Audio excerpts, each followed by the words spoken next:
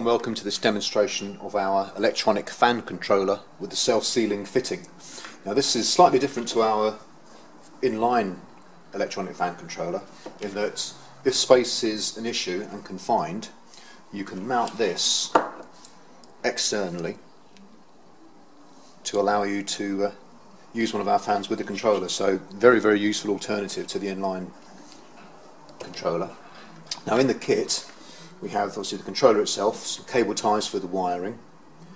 There's the cap, the dust cap, which I'll show you later. So we put that to one side. The takeoff, now this goes inside the hose, has a threaded portion which screws into the bottom of the electronic fan controller. There's a special sealing pressure washer which compresses the hose to act as the seal. And then we have the hole cutter for your rubber or silicone hose. So first of all we need to create the hose, the hole in the hose, so I'm going to show you how to do that. You need to position the cutter inside the hole in a place that's suitable, bearing in mind a few things. Now if you can imagine, this is perhaps the water pump end or bottom hose end of the radiator. You've got the hose on the inside, and you're mounting this on the inside as well, or positioning this, so you need to make sure that there's enough clearance from the end of the hose for this to sit without any interference. So once you've determined that it's far enough away from any of the fittings, you can quite simply just make a mark, for example, and then if you mark it up with a pen,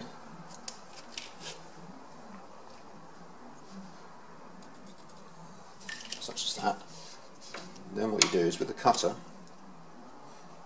you can put this inside, going as far as your red line. I don't know if you can see that, so if I can just get the camera on that and show you.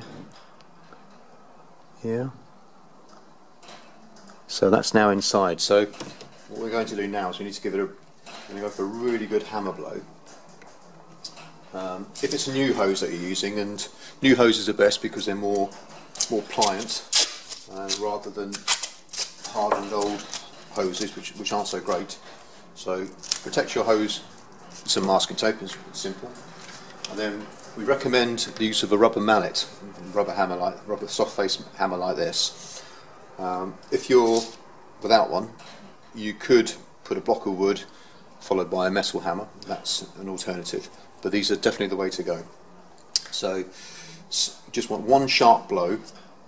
Don't worry if it doesn't go through first time. As long as it embeds in the material, you can hit it a second time if you need to. So let's do that.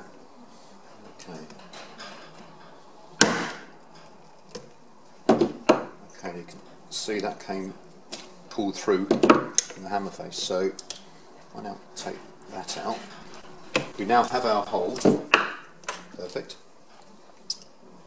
So simply place the takeoff outlet inside. There we go. Push that up.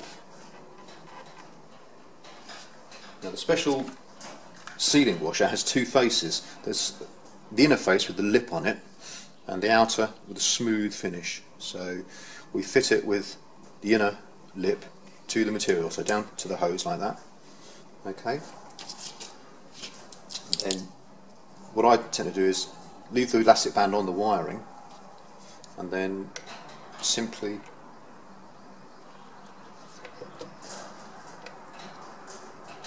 get it started. Once it's started, then you can pretty much rotate the whole thing till it starts to tighten. Okay. So you've got two flats here which are perfect for an adjustable spanner. So but certainly to get initially to get it on, you can do this by finger. It's by hand. It's fairly straightforward. So there we go. We have our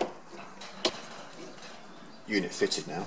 Having fitted the electronic fan controller to the hose, I'm now going to explain the wiring connections and the electronic fan controller itself, how that works. So very simple. Before I show you that though, just like to draw your attention to the label that connects the relay with the wiring block. Now it says warranty void if removed. I can't stress enough how important that is.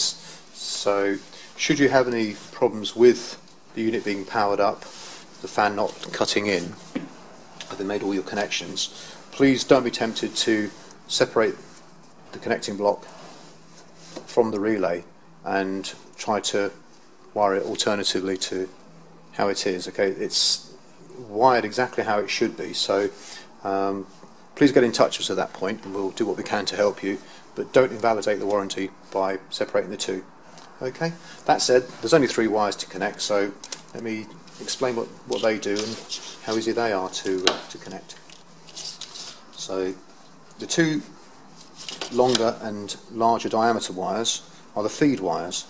Now first of all, you have the red 12 volt supply wire, and this would typically go to perhaps a fuse box, to the starter solenoid, or even directly to the battery.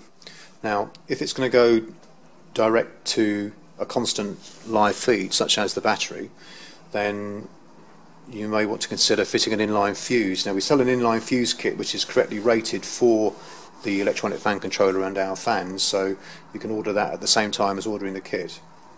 So, and fitting it that way means that should you turn the ignition off and the fan's running, then the fan will continue to run until it's reduced the coolant temperature by the sufficient amount for it to cut out again. So that is a simple explanation of that. You can make the same connection to the unswitched side of the starter solenoid, for example, or even a constant live feed in the fuse box if you have one, if you can locate one. So alternatively, you fit it to the switch side of the ignition system. When you turn the ignition key off, of course, then if the fan is on, the power will be cut straight away. So it depends what you want the fan to do. If, for example, your engine is susceptible to pinking or to bad starting after a hot run or heavy traffic, then perhaps you'd want the fan to stay on when you park the car, just to allow those temperatures to be dissipated from under the bonnet. So the fan would run until the temperature is brought down enough. So you need to balance that with other factors such as an immobiliser, battery drain, etc. Now the fans don't draw an awful lot of current, so battery drain shouldn't really be an issue, but it's something that you might want to consider on your particular application. So that's the 12 volt supply feed. The second feed wire is the main feed wire for the electric fan. So that would simply connect to one of the terminals on our electric fans. So again, nice and easy, no problems there. And the third wire is quite simply the earth cable for the electronic fan controller. So that has a ready fitted ring terminal, and if you wanted to, you could fit that discreetly behind the ready fitted bracket for the relay. Alternatively, there may be something nearby, such as a washer bottle bracket, for example, something like that you could make use of, rather than have to drill a hole for a self-tapping screw in the bodywork, etc.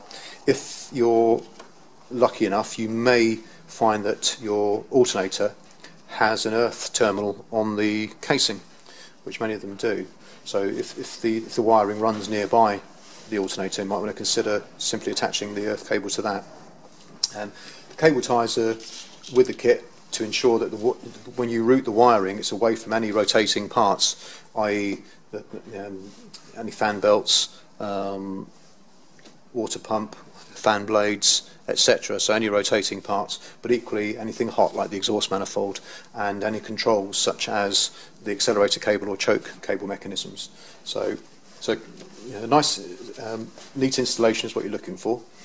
Then once you've done all that, you're then ready to start the engine and allow the cooling system to warm up.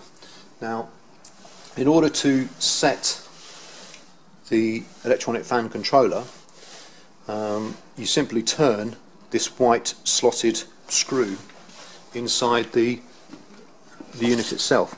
If I can focus in on this, you can see that very simple slotted screw head, and all you do is, to get the initial setting, I'm going to turn the screw counterclockwise.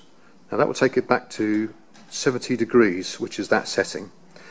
And what that means is that as soon as the cooling system reaches 70 degrees C, the electric fan will be powered up and will start running.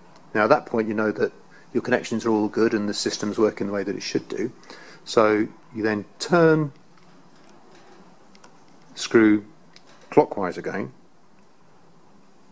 and that will have the effect of making the fan stop until the cooling system reaches the temperature at which you just adjusted to.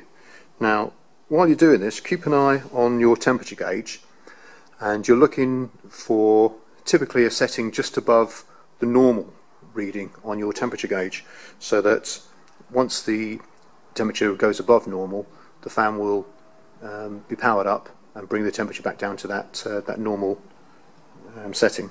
So it's just a case of doing that incrementally until you get the setting that you're looking for. So quite easy to do. The screw itself doesn't go through 360 degrees. It rotates about 3/4 of a turn, so just bear that in mind. And it's very, very easy to turn. You don't have to be Superman in order to do that, so just treat it gently and you'll have no problems with that at all. And that's all you do. So, and if at any point you want to make adjustments, then simply use the screwdriver again. Once you've found the setting that's ideal for your regular use, it might be a good idea to make a marking so that you know where that setting is, and then should you make any adjustments for other road conditions, you can easily return the unit back to that nominal setting that you've created already. So very simple to do indeed. So having done that, you're then all but ready to fit the dust cap, which protects the adjuster screw from moisture and dirt. And the screwdriver that you've used, suggests you keep that in the car, put it in the glove box or certainly your toolkit, and have it to hand should you wish to make any adjustments while you're out on a run with your car. So that's it. Very, very easy. 3 wires and readily adjustable to suit your particular application.